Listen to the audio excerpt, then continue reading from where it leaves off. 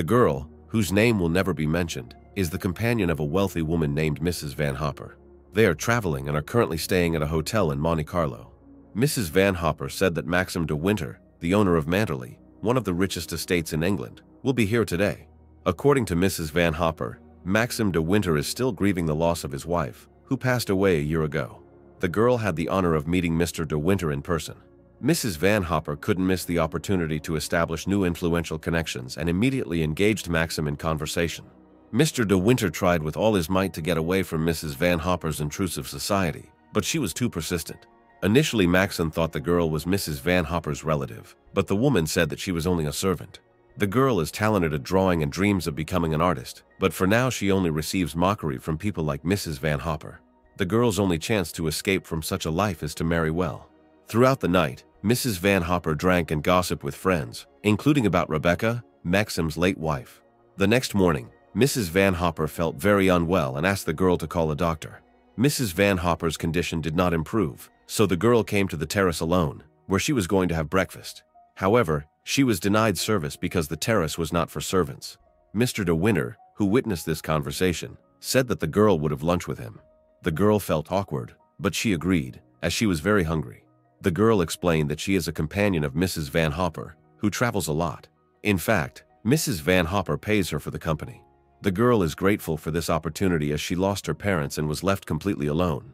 Maxim treated the girl to oysters, and after breakfast, he thanked her for the wonderful company. Mrs. Van Hopper is still unwell. On the same day, the girl received a note from Maxim, who was already waiting for her by his car. The girl happily accepted the offer to ride together. They understand each other, as both have experienced the loss of loved ones. During the walk, Maxim noted that the girl is well-read and curious. Lately, he has been in great need of a conversational partner. When Maxim offered the girl to drive, she was embarrassed. It was a very exciting experience for her. However, the girl asked personal questions and showed excessive curiosity, which seemed to displease Maxim. Mrs. Van Hopper suspected that her companion was not actually at tennis lessons. The girl responded evasively. The rest of the evening, she berated herself for excessive curiosity about Maxim's personal life. In the morning, she received another note from Mr. de Winter. Since then, they started seeing each other every day. Of course, Mrs. Van Hopper's suspicions only grew stronger. The girl fell in love with Maxim. This week was the best in her life. She keeps all the romantic notes from Maxim. Their dates continued, and with each passing time, parting became harder for them. Meanwhile, Mrs. Van Hopper felt better and announced that she was tired of Europe, so they were leaving for New York the next day. Of course, this news was an unpleasant surprise for the girl. She cried all evening. Mrs. Van Hopper, who had already guessed the companion's secret affair, said it was for the best because a maid is not a match for someone like Maxim de Winter. Besides, the demise of his wife had greatly affected him. In the morning, when all the things were already packed, the girl couldn't bear it and went to his room to say goodbye.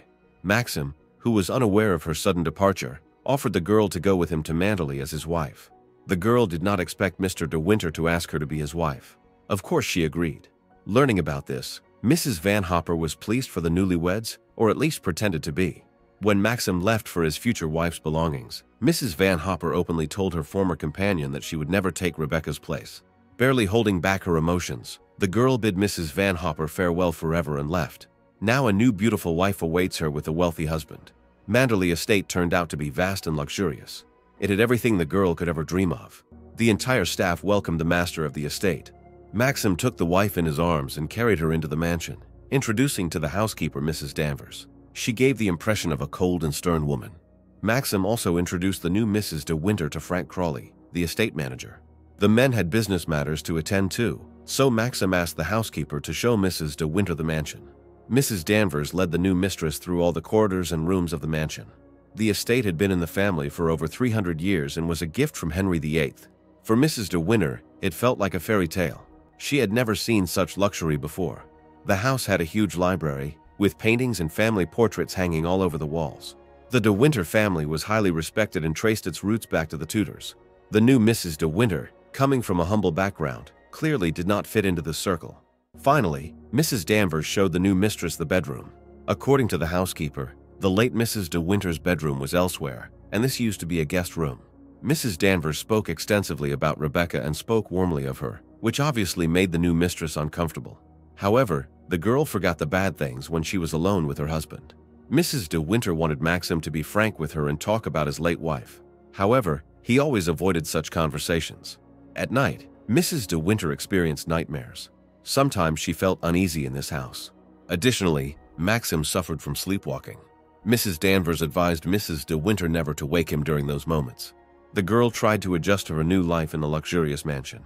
During breakfast, when she asked the husband if he knew about his sleepwalking, Maxim wished her a good appetite and left. The house was large and filled with people, but everything here seemed cold and unfamiliar to the girl. When she found a room she hadn't been in yet, curiosity got the better of her. Apparently, this is the boudoir that used to belong to Rebecca.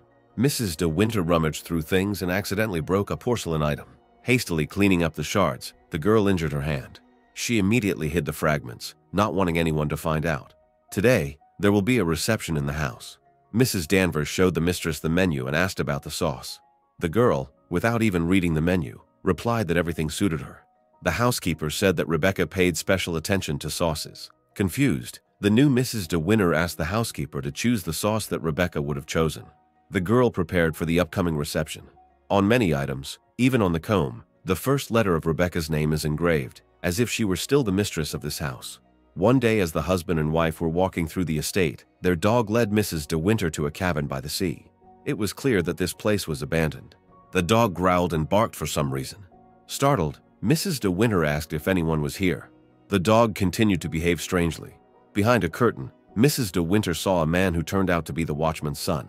The man, who gave the impression of being mentally defective, said that this dog is not Mr. De Winter's but Rebecca's, who perished at sea.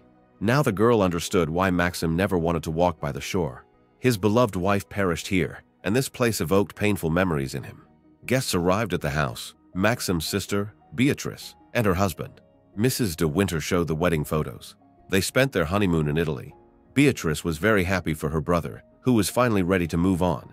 When Mrs. De Winter suggested reviving the tradition of holding balls, Beatrice and her husband accepted it with enthusiasm, unlike Maxim. Very old grandmother of Beatrice and Maxim, suffering from dementia, still believed that Rebecca was alive and that she was Maxim's wife. The grandmother demanded that her grandson answer what he did with Rebecca and who this girl was. A very unpleasant situation arose. Apologizing to Mrs. De Winter, Beatrice and her family left. However, trouble was not over. Mrs. Danvers, who personally cleaned Rebecca's boudoir at her request, noticed that one of the porcelain items was missing. It was very expensive, and Robert, one of the servants, was suspected of theft. At that moment, Mrs. De Winter, barely holding back tears, confessed that she broke the item and hid the shards. She did not want Robert to be fired because of her. Everything in this house reminds of Rebecca. Even the handkerchiefs are embroidered with the first letter of her name. Mrs. De Winter is tired of feeling like the third wheel here. Today she spent the night alone. The next day, the girl returned to the cabin by the sea, which was also an unnecessary reminder of Rebecca. Here she was found by Frank, from whom Mrs. De Winter learned that Maxim had left for London on business in the morning. Of course, she was upset that her husband had left unannounced. Frank locked the cabin, saying that Maxim doesn't like this place. He also told Mrs. De Winter about how a year ago, Rebecca went alone on a yacht for a sea outing, and a storm began. Rebecca never returned. The body was found 2 months later. Certainly, Mrs. De Winter was unaware of these details. Frank advised her not to delve into the past. When Mrs. De Winter asked Frank to honestly answer whether Rebecca was beautiful, he said she was the most beautiful creature he had ever seen. Rebecca's presence in the house continues to weigh on Mrs. De Winter. It compelled her to enter the room of Maxim's late wife. Rebecca seems to still live here. Mrs. De Winter's solitude was interrupted by Mrs. Danvers, who said she left everything in this room as it was. Obviously, Mrs. Danvers was very attached to Rebecca and considered her perfect. The housekeeper combed Mrs. De Winter's hair as she used to do for Rebecca. Unlike Maxim's new wife, Rebecca had gorgeous dark hair. According to the housekeeper, Mr. De Winter used to laugh all the time. Losing Rebecca, he will never be happy again because he loved her more than life. Even though Rebecca passed away, she was still in the house. Mrs. De Winter doesn't want to admit it, but she also feels Rebecca's presence here. At night, she dreams of Rebecca wandering through the mansion. Mrs. De Winter has lost her peace. She had a different idea of life with the man she loved. Jack Favell arrived at the estate, wanting to see Mrs. Danvers.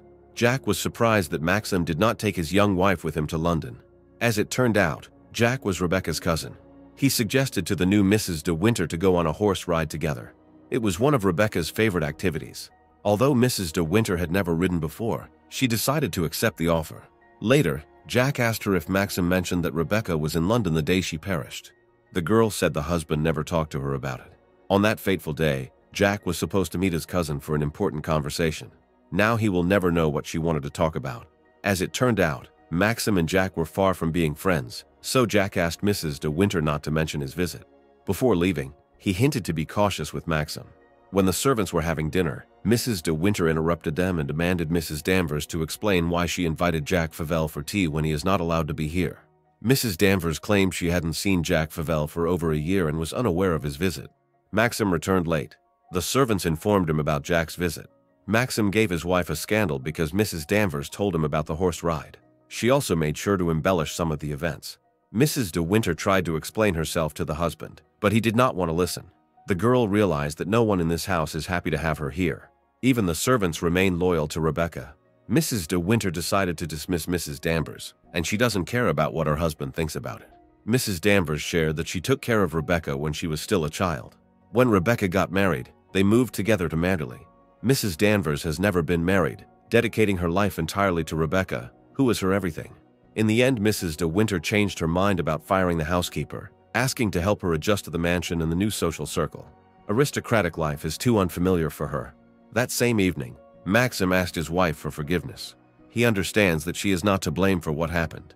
Mrs. De Winter is enthusiastic about designing the perfect outfit for the upcoming masquerade ball, as all the attention will be on her. Mrs. Danvers is helping her with this.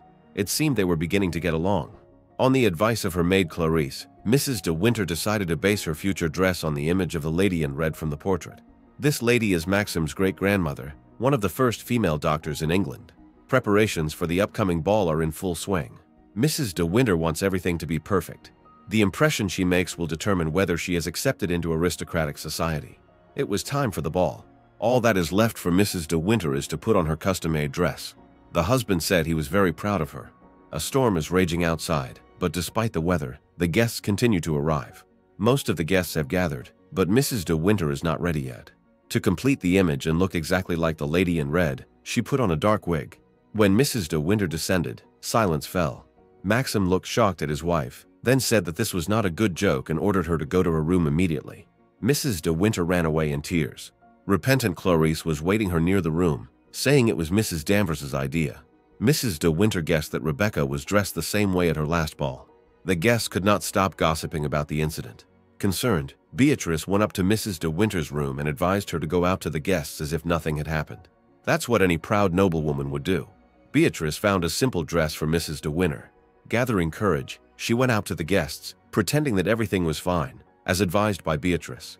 Maxim also tried to keep his temper, but only in front of the guests. Leaning towards his wife, he whispered that the ball idea was a mistake and that he regretted bringing her here. The guests were having fun, but Mrs. De Winter was not in a festive mood. Suddenly she thought she saw Rebecca in the crowd. Mrs. De Winter followed her, but the silhouette kept moving away until she lost sight of it. After the dance, fireworks were set off. It seemed like everyone had forgotten the unfortunate incident, but Mrs. De Winter could never forgive herself. She thought the guests were shouting Rebecca's name. At night, Mrs. Danvers, who no longer concealed her hostile attitude toward the new mistress, said that she would never overshadow Rebecca. The housekeeper was sure that the new Mrs. De Winter deserved neither Maxim nor this house. Maxim could never love her because she was not Rebecca. Mrs. De Winter couldn't bear to hear this anymore, but the housekeeper continued telling her that she was not wanted by anyone. Suddenly, there was commotion near the house. It turned out that Frank Crawley's boat had hit a reef in the sea. Or was it not a reef? Divers brought Rebecca's yacht up from the bottom. Frank was unharmed and advised Mrs. De Winter not to look at it, but she didn't move. Rebecca's body was found in the yacht. She was identified by her hair and the engraving on the wedding ring. Maxim's family and close associates were in bewilderment. It turns out he lied to them all, and instead of Rebecca, some other woman was buried? No one knows where Maxim is. Late at night, Mrs. De Winter received a call from Frank and learned that her husband was being questioned by the police. Maxim never returned home. Mrs. De Winter realized she would find him in the cabin. He was indeed there and said that Rebecca had won. The wife demanded him to tell the truth. Maxim revealed that Rebecca did not perish at sea. He simply left her, already breathless, bare and deliberately damaged the yacht. It turns out Rebecca only played the role of the perfect wife in public, but in reality she was cruel and self-centered. She had many lovers, including Jack Favell. Maxim could not divorce Rebecca, or he would disgrace the name of his highly respected family. On that fateful day, Rebecca visited a doctor in London and learned she was pregnant. Of course, the child's father was not Maxim. His pride was trampled. He took a revolver and did it right here, in the cabin. Buried was another woman who was also found at sea. Mrs. de Winter realized that all this time Maxim suffered not out of love but out of hatred for his late wife. It prevented him from moving on. Maxim is ready to surrender to the police, but the wife asked him not to rush. Only they both know the truth. The new Mrs. de Winter cannot allow Rebecca to win completely. This story caused a real sensation in the press. The first court hearing took place. Of course, Mrs. Danvers was also present. As agreed with his wife beforehand, Maxim answered the questions calmly, but at some point emotions took over him. Now the most important thing for the spouses is not to let the detectives find the doctor in London whom Rebecca visited. Otherwise, their legend will fall apart. On the same evening, Jack Favell visited Manderley and revealed that on that day, he was supposed to meet Rebecca in the cabin, but Maxim was ahead of him. Jack has irrefutable evidence, a letter from Rebecca. If the judge sees this letter, he will never believe that Rebecca voluntarily left life. Why else would she invite someone to visit? Mrs. de Winter directly asked him how much he wanted for his silence. She was smarter than the men thought. Being an avid poker player, Jack Favell said he was willing to remain silent if they paid. Another court hearing took place. Mrs. Danvers, who was aware of the affair between Rebecca and Jack Favell, testified. The court already knew that Jack Favell wanted to conceal the note. A check for £10,000 sterling confirmed it. According to Mrs. Danvers, some time before her demise, Rebecca felt unwell. Moreover, her stomach was growing. This led the court to conclude that she might have been pregnant, and that's why she visited a doctor in London. Upon hearing this, Jack caused a scandal in the courtroom, accusing Maxim of taking Rebecca and their unborn baby away from him. Maxim was arrested. At the moment, there is only circumstantial evidence against him, but if detectives find the London doctor Rebecca consulted, it will be over for him. Detectives searched the Manderley estate for clues. However, Mrs. de Winter preempted them, finding the doctor's address in Rebecca's personal records. Mrs. Danvers accused Frank of aiding Maxim, who took Rebecca away from her. Like all men, Frank also dreamed of Rebecca, but she rejected him. Rebecca was as beautiful as a goddess and despised men, just playing with them. Mrs. de Winter ordered the housekeeper to pack her things and leave. While Maxim was in custody, Mrs. Danvers prepared to leave Manderley. Mrs. de Winter went to London and met with the very doctor, deceiving him to steal documents. Afterward, she hid and studied Rebecca's medical history. What she learned shocked her. Of course, she was caught stealing. Mrs. de Winter said she didn't change anything in the medical history, only read it. Now Mrs. de Winter knows that Rebecca was not pregnant but was suffering from cancer. Apparently, Rebecca lied to her husband about the pregnancy to provoke him and make him end her suffering. Detectives are convinced that for the same purpose, Rebecca went to sea on the yacht and deliberately sank it. The wound was through, so no one found a bullet. Maxim was released from custody. Now he has found someone who truly loves and appreciates him. Mrs. Danvers, who returned to Manderley, set the estate on fire and burned everything that belonged to Rebecca. While Maxim helped extinguish the fire, Mrs. de Winter ran to look for Mrs. Danvers. Maxim saw the flames completely engulfing his estate. Meanwhile, Mrs. de Winter tried to persuade Mrs. Danvers, who stood on the rocky shore, not to take that step. But Mrs. Danvers had nothing more to lose. Manderley belonged only to Rebecca, and now neither Maxim nor his new wife would get anything. Mrs. Danvers took a step after all. Some time has passed. Mrs. de Winter still occasionally has nightmares about Manderley. Now she is happy with her husband. They travel the world and love each other more than life.